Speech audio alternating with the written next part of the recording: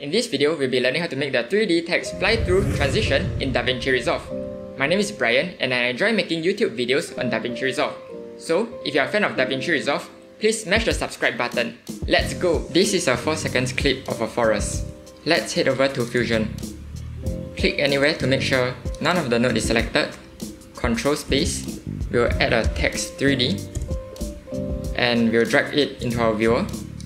Give it a text. And there are 4 controls that you must know in the 3D environment. The first would be this.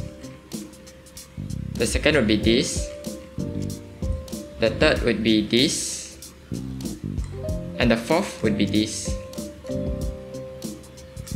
So let me change our color to a bright saturated red. Okay. And click on extrusion. We will give it some extrusion depth and some bevel depth and bevel width. And just like how we have pineapples on pizzas, whenever we are working in the 3D environment, we must definitely use the renderer 3D node. So with text 3D selected, control space, we'll add a renderer 3D. Then connect the output of this renderer to the output of our media in 1, which will magically create a new merge node. And we'll drag this media out into our viewer. Now it looks horrendous, and that is because we haven't applied any lighting. So select renderer 3D and we'll enable lighting and shadows. Then we'll select text 3D and control space, we'll add a merge 3D node. So a merge 3D is basically a normal merge node, just that 3D. So with the merge 3D selected, control space, we will add a directional light. And I've done this before, so I know what is the best rotation. So I will select directional light, go to transform, and under rotation, beside X, we will double click this and type 45. And of course you can try rotating like the others X, Y, and Z, but I think in my case 45 is pretty good. So it depends on where the light is coming from in your situation. And just take note that the translation doesn't do anything to the directional light. Okay, so we'll select merge 3D again, control space, and add another directional light. We'll drag this up to make it neater and click on transform, and this time we'll change our Y to 90. So it's looking pretty damn good. Now we'll add our final light. Select merge, control space, and nope, it's not a directional light, it's a spotlight. I will bring this up here and we'll change to our dual viewer mode. I will bring my merge to our left viewer and I will right click here, go to controls and active 2 only, and I will select spotlight. The active 2 only ensures that only the selected 2 is shown in the viewer, so it wouldn't be looking very messy. And I want the spotlight to be a backlight, so it will be facing the text from the back. So I will bring this all the way behind the text, like this. And notice that our spotlight is facing the other side. So we'll click on transform, and under rotation Y, double click this and type 180, and now it's facing the right way. We'll go to controls, change the intensity, half it, and we will increase the cone angle. So now our text is looking fabulous. So now we are done with our text. All we have to do now is to animate the text to make it move. So we will click on our text 3D, and I want it to be centralized, so I will move it down a bit. Now it's in the center, and we will go to the start of the clip and we will drag our text way back until it's pretty small, like this, or whatever floats your boat. Then we'll go to transform, this transform, and set 3 keyframes on X, Y, and Z.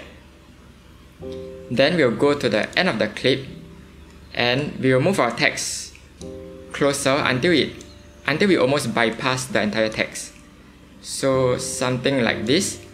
And now we'll just adjust the X, Y, and Z So let me change it back to single viewer, and I will just click on this X, Y, and Z and just scrub through.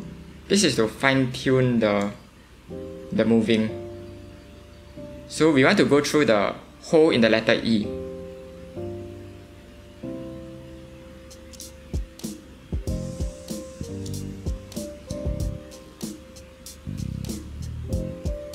Alright, now we have completely bypassed the text. Go to spline, make sure text 3D is selected. Select this checkbox beside text 3D and zoom to fit. Highlight these two keyframes at the end, press F. Now we will close our spline, and let me play it back around here. You can see that we go through the hole in the letter E. Alright, now we will bring in our second clip that we want to transit into. So click on media pool and drag our second clip down, and we will connect the output of our second clip to the output of our first clip, which will create a new merge node. And now our second clip is at the foreground, so it's blocking our first clip. We will swap that by selecting merge, Ctrl T to swap the inputs, and it's fixed. We'll select media in 1, Ctrl space, polygon, search for polygon, enter, and we'll click on invert in our polygon, and we'll go to the first frame of our clip.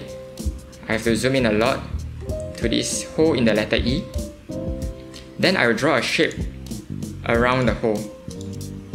Notice that I'm not making a really tight shape, and it is way bigger than the actual hole. But it doesn't matter, it just has to be bigger than this hole and smaller than the letter. Yep. And we'll go forward a few frames, and there's a handy dandy trick that you can use to enlarge it without changing the shape. Basically, highlight it, hold down S, and drag any point to enlarge it. So we have to keep repositioning it and increasing its size as we move along.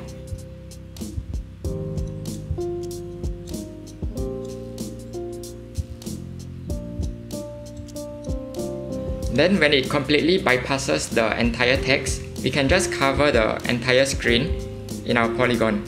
So we just make it really big, and we will cover the entire screen like this. Alright, now let me play it back. Make it bigger.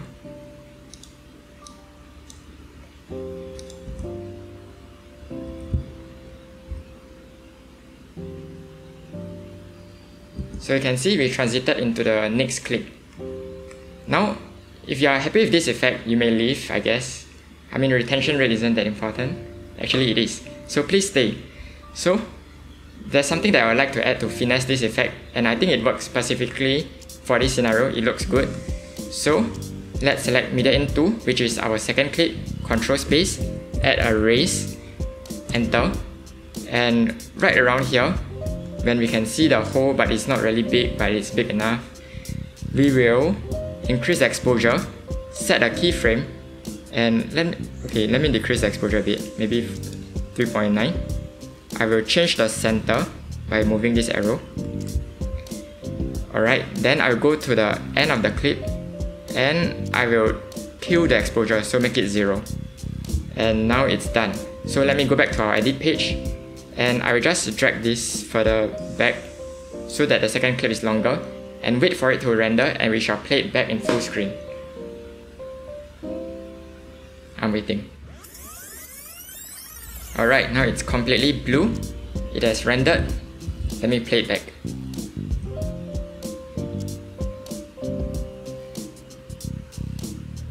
Alright, it looks amazing. So if you like this video, please like this video. And if you want to subscribe, please subscribe. If you don't want to subscribe, please don't subscribe. We'll see you next time.